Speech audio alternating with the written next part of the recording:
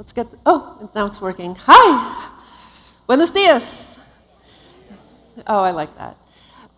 So I'm going to tell you a story, and this is a typical Silicon Valley story, and that is where I am from. I've lived in San Francisco for 20 years, and in 2004, see, it's not working, there we go. In 2004, I graduated with my Master's of Fine Arts in Painting, and started my career as a painter. And I'm showing you some of my most recent pieces here.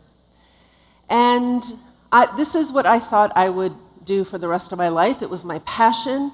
I taught at the college level. I taught painting and drawing. I exhibited my work around the world, and I was successful. And really, when you're an artist, being successful means that you can pay your bills. That's pretty much, that's what being successful is. But you're happy, you're doing your passion, you feel like you found what you were meant to do. And so in 2011, I had my own disruption in my life where I had to find a job that paid better so that I could support me and my 3 children.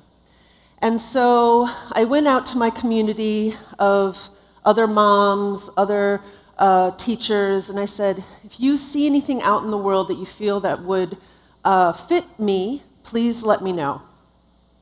And a good friend of mine was on some random blog, and she saw this ad, said, nonprofit based in San Francisco, looking for event planner, please apply, and there was just this random Gmail address. So I couldn't even figure out who the nonprofit was. But I attached my resume and I sent it.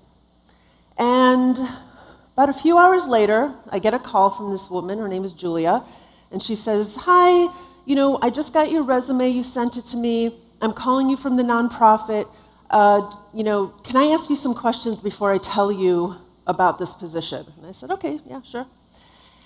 And she says, well, have you ever heard of PayPal? Do you use PayPal? And I said, no, I don't know what PayPal is. And she's like, okay. Have you ever heard of Facebook? And I said, no, I don't know what Facebook is.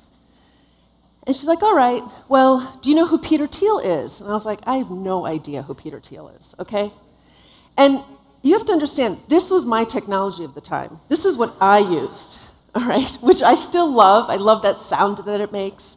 And it's much easier than all this AV. You know it's going to work. And it's easy to fix. You just pull the slide out, it works. And so Julia's like, okay, well, she tells me who Peter Thiel is, and he is one of the big unicorns of Silicon Valley, one of the founders of PayPal, first investor in Facebook, has many venture capital firms that invested in every other unicorn in Silicon Valley. And he had decided to start a nonprofit in Silicon Valley, and part of the arm of the Thiel Foundation was the Thiel Fellowship. And the Thiel Fellowship, and you may have heard about this, is sometimes it's called 20 under 20, and that is where they give a $100,000 fellowship to 20 young adults under the age of 20 years old, and it's a two-year fellowship, 100K, plus all the connections that Peter has in Silicon Valley, and that's really where the value is. And there was just one caveat, and that is you cannot go to college while you take this fellowship, because his thought was, you need to focus on your project, and school can be distracting to that entrepreneurial spirit. And this started the conversation, at least in the United States, on the value of a college education and the one-size-fits-all ideology that this is the path to success. You have to go to college to be the path to success. And Peter Thiel wanted to start that conversation. And you have to understand, in the United States right now, there's 1.3 trillion US dollars in debt. That is the debt that young adults have and carry because of college education. And it also started the conversation on universities talking about why their educational systems are valuable. And so it was a great, it was kind of a spark to just start these conversations. And so she tells me all of this on the phone, and I come in. She's like, well, how about you come in tomorrow for an interview? And I said, okay. I come in the office, sit down, Peter walks in, hi, shook his hand, great. When can you start? And I was like, well, what's the job? Like, I had no idea. I didn't even ask, like, how much. It was just, well, what do you want me to do? And, like, we want you to be creative. That's your job. Be creative. That was it. That was my job description. Be creative. Help us think outside the box. They didn't want to hire anyone who knew anything about Silicon Valley. They wanted to hire someone who could come in and just be creative and add a different conversation to the brainstorming sessions, to everything. And so I was like, great. And honestly, from the point that I sent the email to when I started was less than a week. And granted, that's not a typical Silicon Valley story, but what I want to convey to all of you is think about who you surround yourself with. And think about, do you have someone in your life who maybe doesn't think the way you do? So at the same time, while I was there, Peter was writing his book, 0 to 1, and, which is a great book. And it was wonderful to be there while he was writing it because we got to see early copies, we got to read, we got to have kind of just discussions about the book. And there's one specific quote that I want to share with you. It says, doing what we already know how to do takes the world from 1 to n, adding more of something very familiar. But every time we want to create something new, we go from 0 to 1. The act of creation is singular, as is the moment of creation, and the result is something fresh and strange. And two things pop out with this, and that is creation and fresh and strange. Because once again, it's full circle to thinking about what a creative mindset, an abundant mindset can actually bring to the conversation. The other part is fresh and strange. Nothing interesting is going to happen unless it's fresh and strange. And people have talked about Uber, where like in the 80s, they say, don't get in a car with strangers. And in the 90s, they say, stranger danger. And now we're getting into cars with strangers and in their strange cars, getting candy and water from them. So creation, that is something that I can say I hold incredibly dear. It is something I try to bring into everything that I do, including putting these summits together. And so I want to explain this idea of 0 to 1 by using something that I know very well, and that is art and art history. So we're going to take a little quiz. It doesn't work unless you all answer, so let's start, okay? Does anybody know who painted this? Are you being shy or you don't know? Okay. Does anyone know who painted this? No. All right. The first one is Samson by Solomon J. Solomon. The second one, The Wave, is by Bouguereau. These two men in the mid-1800s were the most famous artists alive, okay? Solomon J. Solomon actually won what we would call like the Nobel Prize of Art. They got touched by God. They sold paintings. The church gave them lots of money. They were celebrities. They were like the Beyonce of the art world, okay? Who's this? Vincent van Gogh. You all know who he is, right? And who's this? Monet. Now, these two guys painted at the same time. And I would say it's kind of fresh and strange at the time.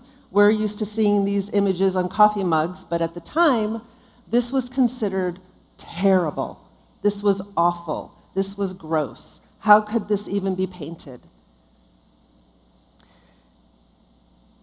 Vincent van Gogh had this quote, "Instead of trying to reproduce exactly what I see before me, I make more arbitrary use of color to express myself more forcefully." For me, that's an artist's way of saying 0 to 1. And my point here is, we can tell by looking at art and art history who each artist was looking at. So Samson, who was he looking at? But he was looking at Van Dyck. Okay, and he was saying, okay, I'm going to make this better. And who's Van Dyck looking at but Rubens? I'm going to try to make this better. And this is all 1 to N. It's just one step and making it better, one step and making it better. You can keep going. Who's Rubens looking at? He's looking at Michelangelo. Who's Michelangelo looking at?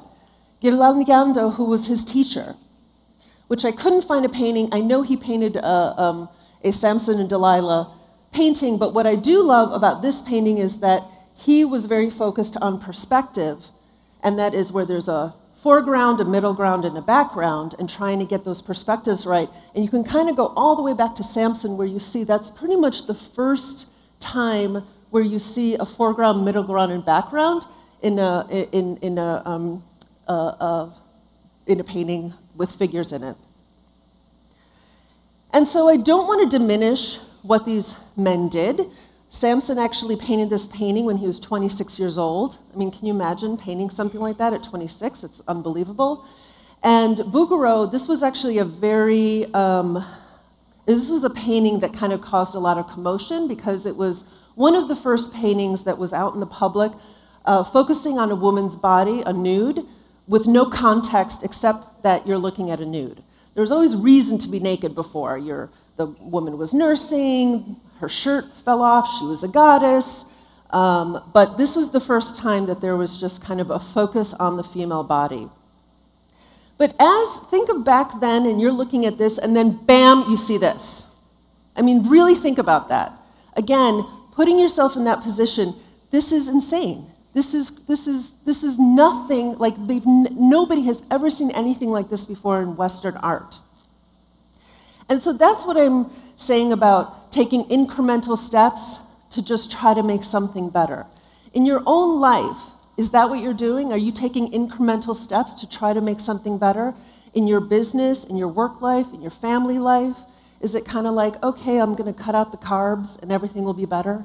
It doesn't work like that. Like, to really disrupt, you have to look beyond that thinking, and really think fresh and strange. And so for the last almost 3 years, I have evolved from the Thiel Foundation, coming to Singularity University, and running these amazing global summits, trying to educate people about exponential technologies and what those technologies can do and how you can take those technologies and actually promote your lives, your businesses, while still making a great impact in the world. And the one thing I can say from all of the countries that I've been to and all of the amazing partners that I've worked with and some of the amazing conversations I've had at all of these summits is that the idea of fresh and strange is almost normal. Like, everything that these people are thinking about and how they live and how they do things is fresh and strange. And so this is very exciting, actually, because Peru, you are closing out our 2018 year of summits. This is our last summit out of 14, so this is a wonderful place for us to finish off. But these were all of our summits in 2018. We're going to have probably at least 20 in 2019, Peru being one of them. And so I want to just circle back to SU and how, in my own personal journey, how I ended up there. When I was at the Thiel Foundation, Silicon Valley is a very small world, and I got to know a lot of people who worked at SU. And when they started doing the summits, once again, they were looking for someone who could bring in a different way of looking at educating people, especially adults. Because it's almost more difficult to teach adults than it is children, because we have a certain mindset and a certain way of doing things, and to break out of that is very difficult. So Singularity University is wonderful in that it's kind of this, as Will had talked about, we're kind of a think tank and an educational institution. We're not a university like an accredited university. We kind of have our hands in a lot of different pots, but ultimately we're kind of come together in this stream of technology, impact, and business. And how do we bring all of those things together to make impact, which you're going to hear a lot more about after my talk. We have 21,000 alumni representing 110 countries, and congratulations to all of you. You are all alumni. Congratulations. And seriously, yes, you are part of our community now. Really, you are. You are part of our community, and congratulations on that, because with that comes, look, I got chills. Seriously, I got chills. With that comes so much. It really does. We'll talk later about how you can work with the SU, with headquarters, how you can reach out to people here in Peru and in South America, but you are part of this huge community here of people thinking fresh and strange. So I'm going to end my talk by telling you another story. About a month ago, I and several speakers went on safari right before we had our South Africa Summit. And here you recognize David Roberts was there, Natana, who will be speaking later, Stacy, who will also be speaking later, and we also had some of our other partners from Thailand. They were there, and we all went on this safari. And kind of like going to Couscous, it's just one of those life-changing experiences, and I'm proud to say I'm going to go to Couscous right after this summit. I'm very excited about that, and I think maybe in my next talk I'll bring up that trip. But what happened was you can see those trucks in the background. So we went out on a 3 o'clock safari tour. We all get in the truck, and this is where you go out at 3 o'clock, you see the animals, you watch the sunset, and then they take you back to the lodge. So we're out there, and lucky enough, we see a pack of lions, several female lions, 1 male lion, a bunch of little baby cubs, and it was just like, wow. I'm seriously like, where this front row is, where I am, that's where the lions were. So it was just one of those amazing experiences. We see the sunset, we start making our way back home or to the lodge, and within a snap, it starts hailing. And the worst kind of hail I could possibly imagine. It was the size of marbles, to the point where that evening, which I did survive, as you all can see, that evening I had little dots all over my body of bruises from this hail hitting me and hitting all of us. It was incredibly violent. And at first it's like, wow, this is cool. And then after being stuck in the truck for over an hour, being bombarded by hail, and really, you can't leave the truck. We just saw lions. We're not getting out. We're staying in this truck, right? And it was, at first you have all these feelings kind of going through, like, oh my God, we put blankets over us. It was actually, just one of those very odd experiences in one's life. Our driver and guide finally just said, forget this, and he just starts driving, not being able to see anything. Thankfully, we got back to the lodge. We all run in. We're soaked. We're kind of laughing. We're kind of crying. We're overwhelmed. We get there to the lodge, and they're all holding up the doors, hoping that nothing will blow in. There were glass tables all around the lodge. They were all broken by the glass. And finally, we go change, we put on warm clothes, we go back to the lodge to eat dinner, and we're all sitting at this long table, and what do we do but talk about what we had all just gone through? Honestly, we were there for close to 3 hours, longer than the time that we were out there, just discussing what had just happened to us. And when you think about it, we all went through the same thing. So why are we all talking about it? Why do we keep bringing it up? And let me tell you, I saw David Roberts here for the first time, Natana for the first time, Stacy for the first time since this trip. And what do you think the first thing we did? We started talking about the safari and the hail, because we had that in common, that experience in common. And so I stepped back and I was watching this table and all of us discussing back and forth about what we had all just been through. And I was like, why do we do this?